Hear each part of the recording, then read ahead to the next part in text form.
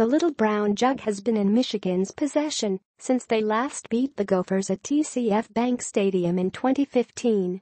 After 1 year of Michigan being nixed from the Gophers' schedule, the two teams will play in Ann Arbor, Michigan on Saturday. Michigan reached number 7 in the AP Top 25 college rankings this year before losing 2 games in a 3-week period and falling out of the top 25. Michigan is still on the coaches' poll, ranked at number 24. The Wolverines are 6-2 overall and 3-2 in the Big Ten going into this week's game against the Gophers. When Minnesota runs the ball, chances are Minnesota will rely on their run game as they have struggled to get much moving through the air, and head coach P.J. Fleck emphasizes that his teams run the ball. Last week against Iowa, the Gophers threw for 139 yards, but 63 of those came at one pass at the end of the game. The Gophers stayed in the matchup with their run game, totaling 43 rushes on 142 yards and the only touchdown. The Michigan rush defense is ranked 3rd in the Big Ten, only averaging 104.1 yards allowed per game through 8 games. Last game, the team held Rutgers to under 100 yards rushing, but Rutgers had 2 running touchdowns. Advantage, Michigan. Matchup to watch, RB Kobe McCrary vs LB Devin Bush. When Michigan runs the ball, Michigan's Karen Higdon rushed for 158 yards and 2 touchdowns on 18 carries last week against Rutgers. Higdon shares touches with running backs Ty Isaac and Kareem Walker.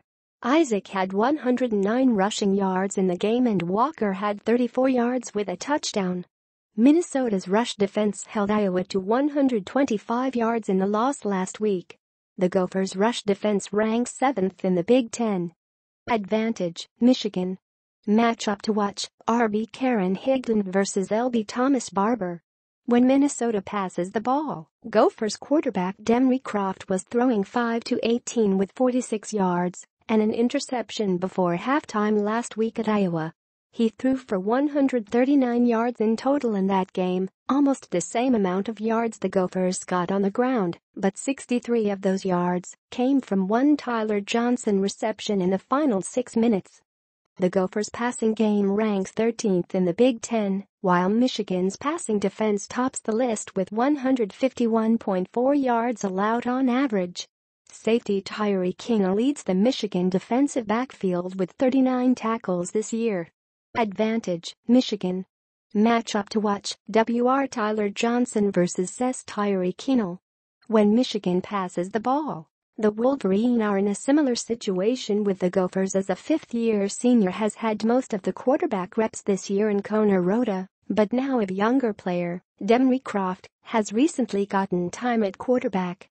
Michigan head coach Jim Harbaugh put in redshirt freshman quarterback Brandon Peters for his first game playing considerable time.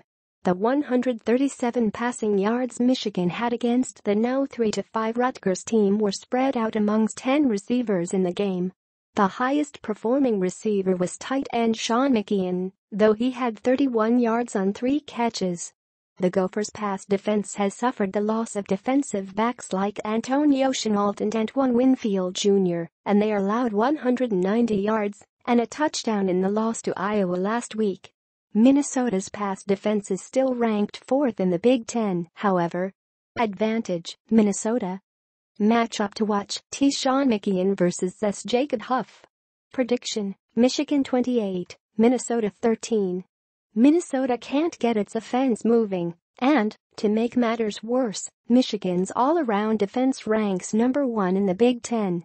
The new Michigan quarterback is an X-factor in the game, but the Michigan run game, averaging almost 200 yards per game, is good enough to put up touchdowns and bring home the Little Brown Jug for the Wolverines.